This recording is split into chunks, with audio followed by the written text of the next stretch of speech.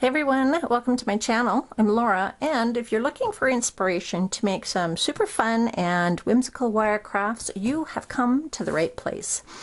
I hope to inspire you to use your imagination and add your own special flair to the projects that I share with you here.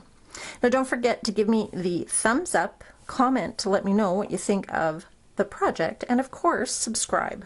Clicking that notification bell is important too. That way you know when I have new content to share.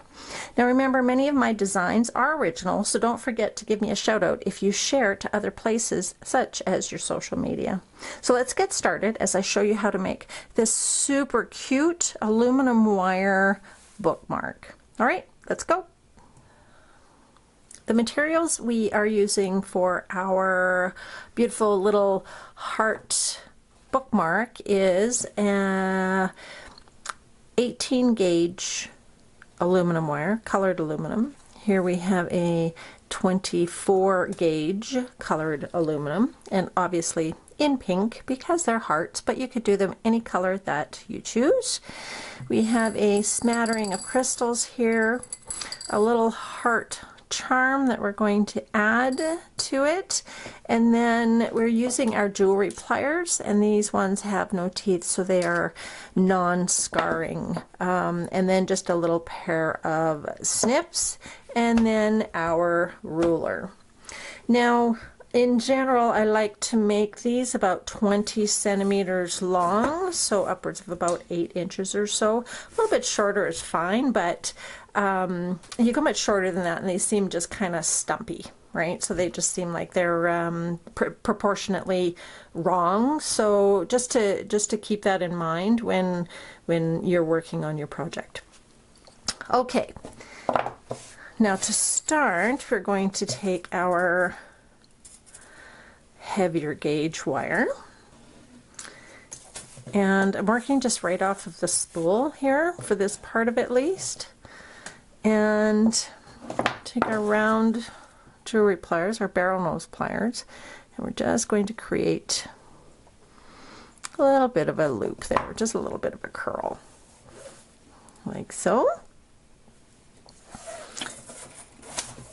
and then we're just going to bring this around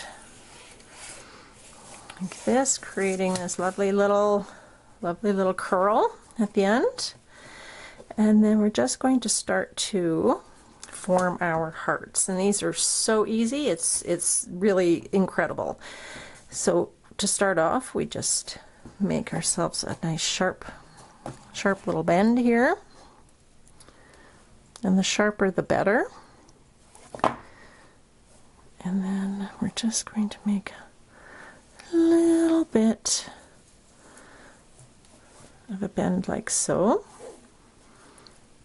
And then about at the halfway point up this wire here, by halfway I mean so that it's situated like so, we're just going to take our wire and we're going to bend it completely back on itself.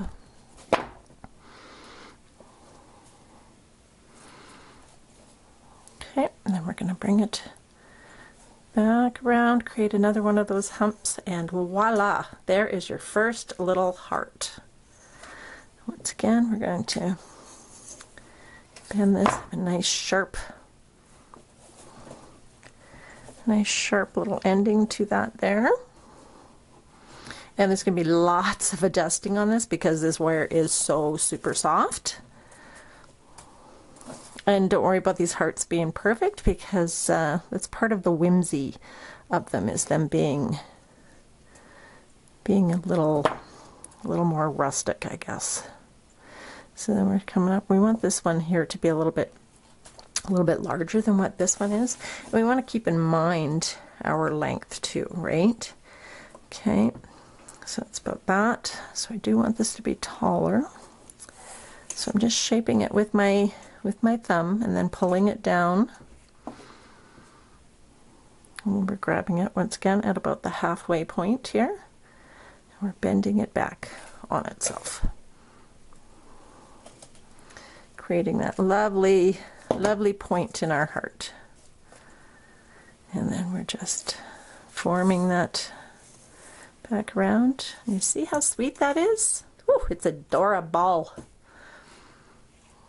Okay, and then we're bending this again.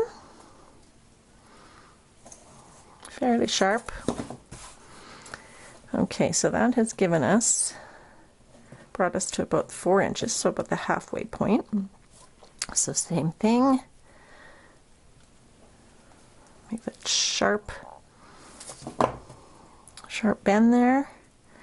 And then this one we're going to make smallish like that one.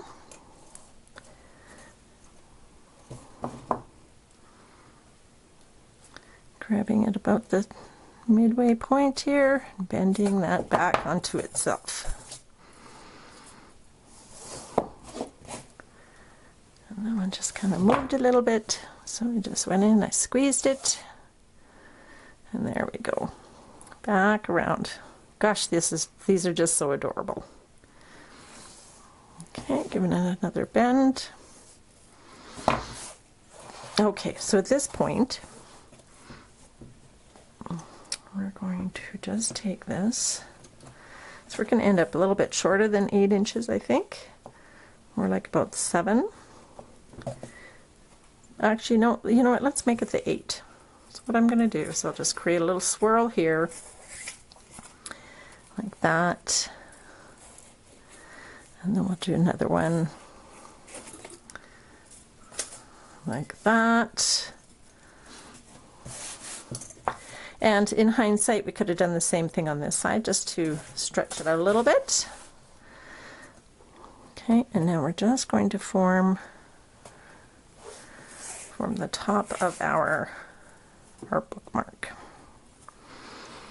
So it still brought us down to about 7.5 inches.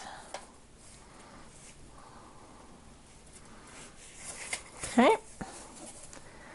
And we're going to come back. We're just going to loosely stretch this out. Like I said, you'll be playing with it, you'll be tweaking it a bit before we're finished here. And then we're going to make another bend there like that. And then we'll come back and we'll finish it off with a little loop like that. So I'm going to cut it off. Make sure we got a little bit of extra in there. And then we're going to curl it like that. All right, that's the start of our bookmark. All right, so then we're taking our 24 gauge wire. Once again, we're going to work off the spool with this. But what we're going to do is we're going to start off at this end, and now we're going to start to fasten all these components to one another. Okay, so we're going to take, and firstly, just take the end of your the wire that you're going to wrap with, and you're going to kind of tuck it in there between the wires. Not literally between, but just so that it holds it in place. And then we're going to give just a few nice solid wraps. Going to hold it in place. Okay, and then we're going to just start to wrap around our bookmark like so, trying to keep these wires parallel. You see how they're nice and flat. And then I just overlapped them like I did not want to do, and that's where you can use your flat pliers as well to just kind of keep all that stuff aligned. Wrapping around like so, trying to keep the bottoms fairly close together.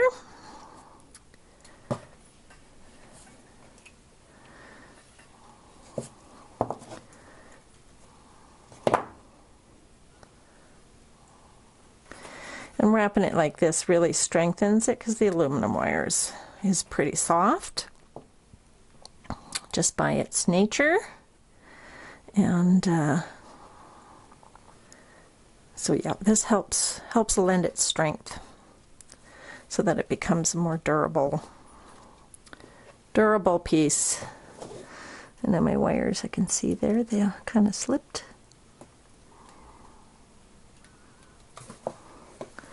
Flatten them out a little bit more. All right.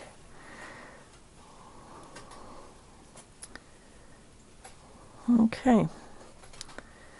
So now we've gotten here to this side. And it's just so adorable. And so I'm going to take a good length of wire here.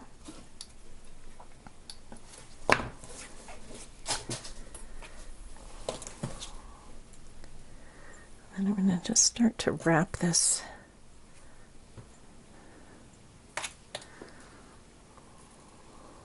around here.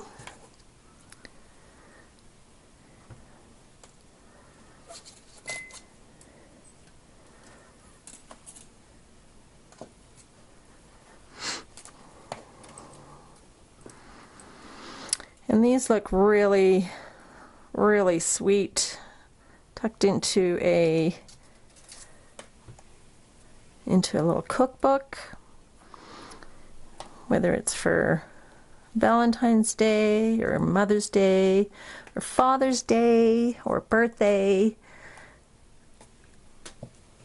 I know my mom really likes to read, and with COVID restrictions being what they are, fortunately she's had to spend a lot of time alone, and so she was an avid reader before, but she reads a lot now, and she just absolutely loves things like this. So as you can see, I strung my bead on my wire. Now I do want this to kind of lay flat, if at all possible. And so this might take a little bit of finagling, a little bit of finessing to get it to sit where I want it to, but that's not bad, actually.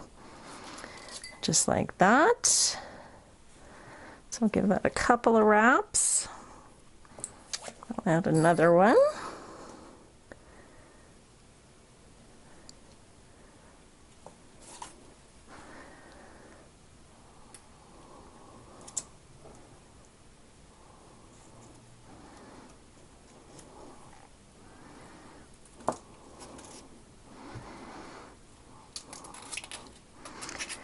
They're slipped.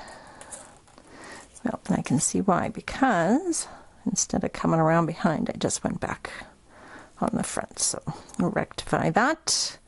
Come up underneath. And as you can see, these come together super fast. So you'll be making lots of them. I'm pretty sure of that. And the aluminum wire just comes in so many different colors that really you're only limited by what you can get your hands on. You know, and I hadn't used much aluminum wire for probably the first 4 years I was doing this, but boy, now that I've discovered it, I can tell you it is a fan favorite. This is a type of wire that I really, really enjoy working with. It's just so easy, right? And it sure gives you a wide variety of colors and gauges. So yeah, it's I'm finding it to be a very versatile medium. Okay, so now we've added our crystals, and that is super cute. And then I've come back down to this junction where we, where we started to wind up around this loop. So now we are just simply going to finish it off by doing a couple of close wraps here. And then we snip it nice and close. These are flat pliers. Okay, like so. Beautiful.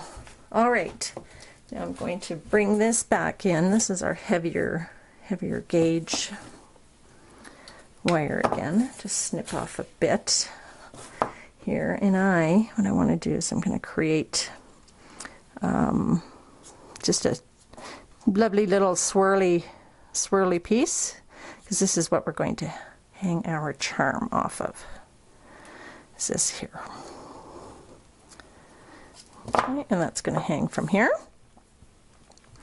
So then bring this back in. This is our scrap from just wrapping this. And we just made a little loop like that. We'll pop our heart on there. And then close it up like so. And then I think we're going to take another crystal and pop it on there as well. If I can find the hole. Oh boy, some days I'm telling you. Okay, and then we'll just take and we'll create another loop on the end. Like so.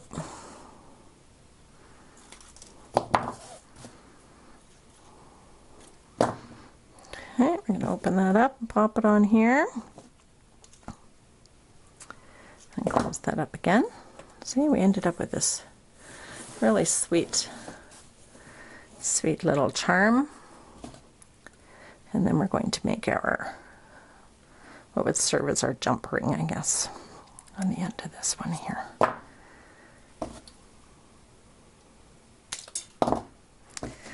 Oops, wire went flying. Something I try very hard not to do. And then we're going to pop this on here. Close it up. And then we want to make sure this is good and tight. In case we can just lay that down and make sure it's good and tight, nicely closed. Isn't that just the sweetest little thing? Talk about an adorable gift. So thank you so much for popping by and joining me as we made this great little heart bookmark together. It makes a really great gift for any book lover out there. Valentine's Day is coming though, so it's very appropriate. But you know what? Tuck it into a cookbook for somebody's birthday or Mother's Day, and it's going to be a big hit, and it's so easy to make. So thanks for being here. I really appreciate it. And don't forget to subscribe, comment, give me that thumbs up, and click the notification bell so you know when I have new content to share with you. So for now, thanks again, and I hope you have a fantastic day. I will see you soon.